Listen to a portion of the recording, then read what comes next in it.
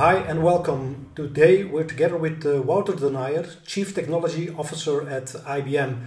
Wouter, you're kind of authority in Belgium and I think outside the borders of Belgium as well on artificial intelligence. Last 30 years, I mean, that's my track where I look back on how I got education and how our things are evolving. We see now with the online courses like Udemy and so on, there is more on micro-learning or attention span is going down. So there are things changing in there. So that's hard what you see, the mismatch even with my kids. I see a very hard mismatch with how the traditional schooling goes and how they want to consume information and knowledge. Do you see there an evolution in there, or how that could improve our typical traditional learning?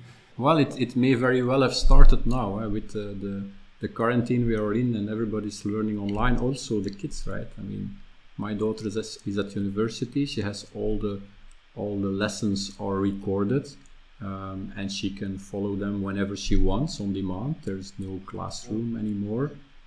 So why not? I think that a lot of sectors where this was thought to be impossible or unacceptable, I think we have kind of broken the door open now, and I think we will see changes where you maybe learn the lesson before, and then you have kind of contact moments with your professor where you ask questions, and group work, which can also be online. Why not?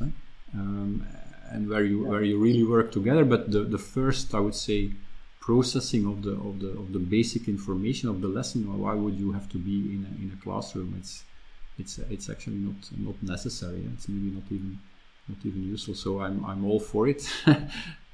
So yeah, I think this will change, and we will see a clear acceleration now of these things, because many people they see that it's possible, because they're forced, right? We are creatures of habit, and there was resistance, and I think now some of the resistance is gone, and people see, hey, this is useful, this is working. So I'm really optimistic about that. If you look 5 years further in the future, how you see the developments out there related to artificial intelligence and technology? I mean, I saw a lot of technology on waste recycling as well, where IBM is working upon. So I feel confident that everybody is still positive. I did recently a survey to my audience as well, and although there is a bad situation, people don't have food, people don't have financial security, they're still pretty positive. So for me the future looks bright. But what if you could look into the future, the next 5 years, what's gonna come then? Well, predictions are difficult, especially about the future.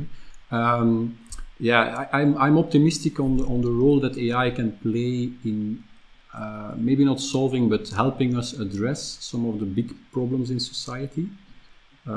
If you take very concretely this example now that we have with COVID-19, and the role that AI and high performance computing is already playing in trying to find a cure, it is quite amazing.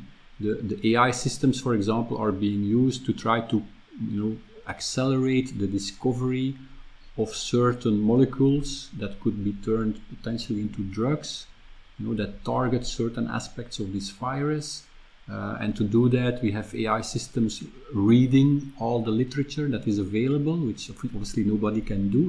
There's an explosion of literature now on COVID-19. Nobody can read all that. But if you have a system, an AI that can try to figure out what maybe are commonalities between all these papers, what is, for example, hidden knowledge, right?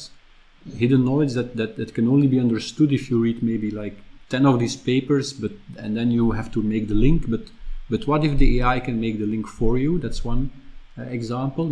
It will not give you the solution, but it will tell you this could be interesting. Have a closer look, right?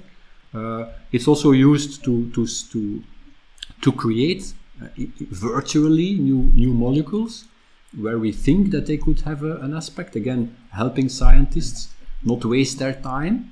We know drug development is extremely expensive. So how do you help scientists focus?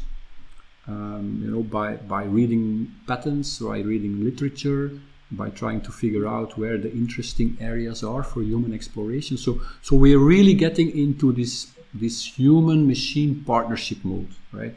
where we understand that together we are stronger. So there is no fear because it is really just helping us be more efficient and not wasting our time. It's like what Kasparov saw when he lost to Deep Blue. He was very disappointed, obviously, but then he saw, okay, we're getting into this new era where human and machines, in that case in chess, were stronger than the machines by themselves, and now we're seeing that in other domains. And I'm very hopeful in chemistry, for example, material discovery. It's really quite interesting finding new batteries.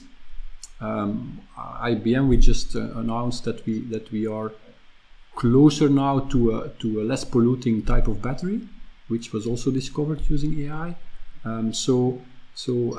Recycling programs.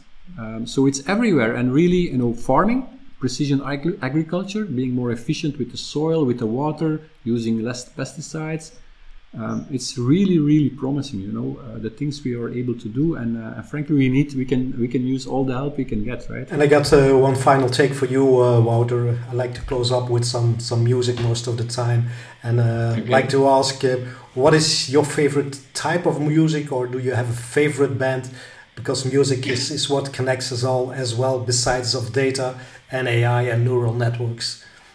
Oh, that's an interesting question. I did not see that one coming, Yves. But thank you for the question. I'm a big fan of. I must say, I'm a big fan of music in my own language. I would say, in Dutch, of course, English as well.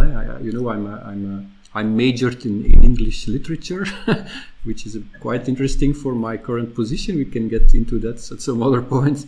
But I think that music in your own language just hits you harder or stronger maybe than in any other language. So, Wouter, thanks very much for the insights in artificial intelligence, and that it will support us in a very positive and hopeful future. So thanks again, and see you soon. Thanks, Yves.